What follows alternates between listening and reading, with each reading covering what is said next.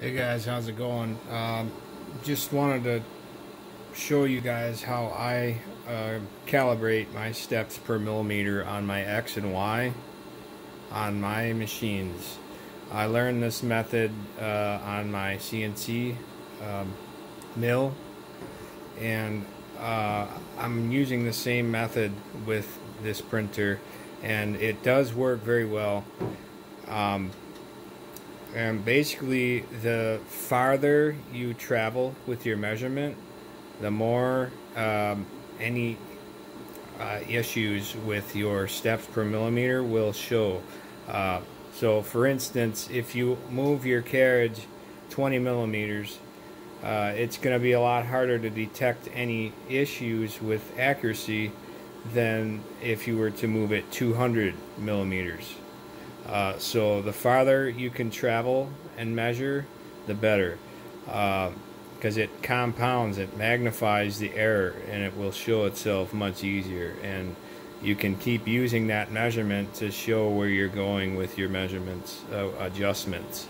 So basically what I have here is the machine is homed, and I've done nothing else.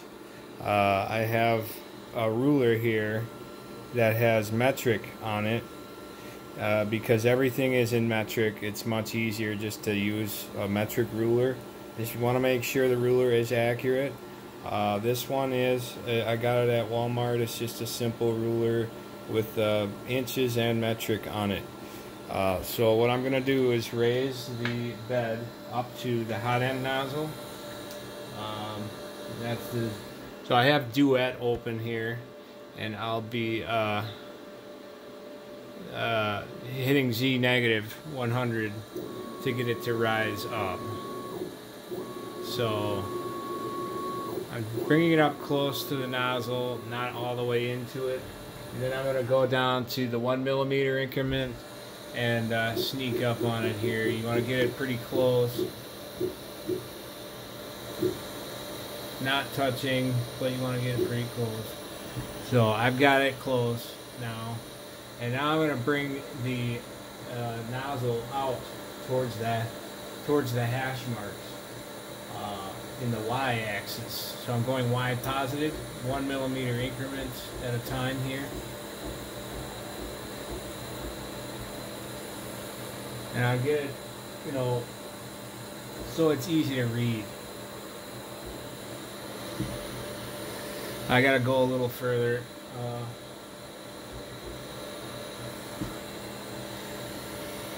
Let's go a little bit more.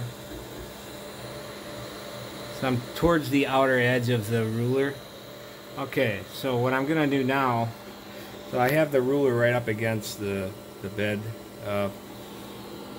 blocks there, and I'm going to adjust the ruler so that it lines up with one of the hash marks. Okay, so I'm moving it in the x-axis, so I'm going to pick the number 6 there, so that represents 60 millimeters or 6 centimeters. So I'm just going to line it up with the 6 hash mark. I'm going to get it a little bit closer to Z, 1 more millimeter. So I'm like almost touching now. So I'm getting it right on the 6 hash mark. So I'm just moving it. I'm a little too close. I'm gonna back it out a couple tenths. Okay, so now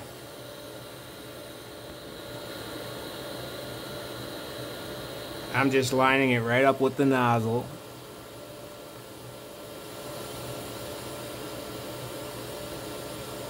Sorry, trying to do this and hold the camera at the same time.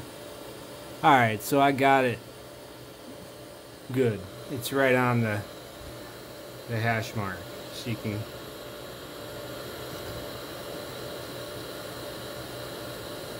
there. It's actually easier to do on the camera. That's one little trick you can do, is use your camera's magnification to help line it up. So that's pretty much right on. So now what I'm going to do is I'm going to use a 300 millimeter measurement here. So I'm going to tell my carriage to move in the x-axis, the x positive, 100, 200, and then 300 millimeters, and it should land at 360 millimeters. So let's do it. 100. I'm hitting this here. X positive 100, X positive 200, and then X positive 300. So let's see where it landed now. So you want it right on the 3.6. As you can see there, it's over by about 1 millimeter. So it's traveling too far compared to what I told it to move. So my steps per millimeter in my x-axis are off. So I need to calibrate that. I need to adjust that. So what I'm going to do is I'm going to go back into the Duet web interface here, go to Settings, System Editor, and then config.g. So I'm going to move down here and adjust my settings here. Steps per millimeter, that's what you're looking for. And then you see here's X, and then here's your Y, and there's your Z, and there's your extruder. So this is the number we want to play with right here, right now. So in order to reduce the travel distance, I need to reduce this number. So by making this number smaller, it will make the travel distance less. So this is what I'm gonna do. I'm gonna go down to 86.75. Just a little bit. So it's can take a couple tries, but you want to take the time and get it as good as you can. If you can get it real close at a measurement that big, your prints will be much more accurate. So I'm going to go ahead and save it, and then it's going to ask me to reboot Duet. So I'm going to go ahead and do that. Okay, so there's that. Now I'm going to reconnect to Duet here. Alright, now we're loaded up. I'm going to home everything again.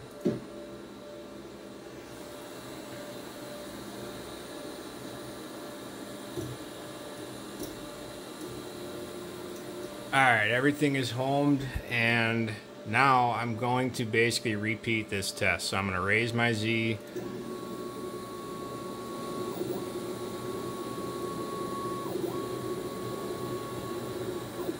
Get up on it a little bit more here.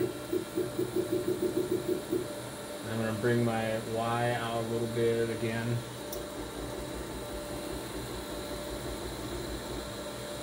And bring it down just a little bit more.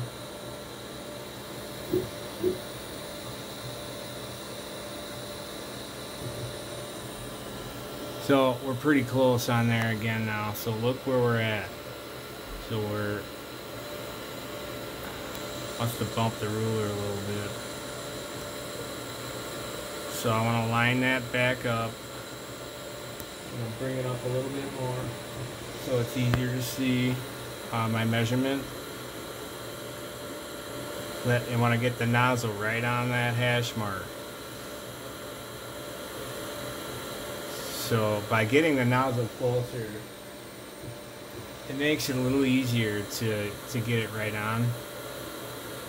So you can see I'm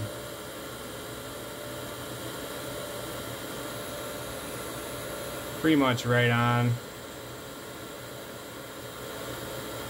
Take the time to get it right. Alright, so now I'm going to repeat the test. So I'm going to go in my X 100 positive here. Do it once, twice, and 3 times. And then I'm going to check it again. So let's see where we're at now. So there, as you can see, I'm pretty much right on the money. with that. I'm happy with that. So that's how I do my steps per millimeter.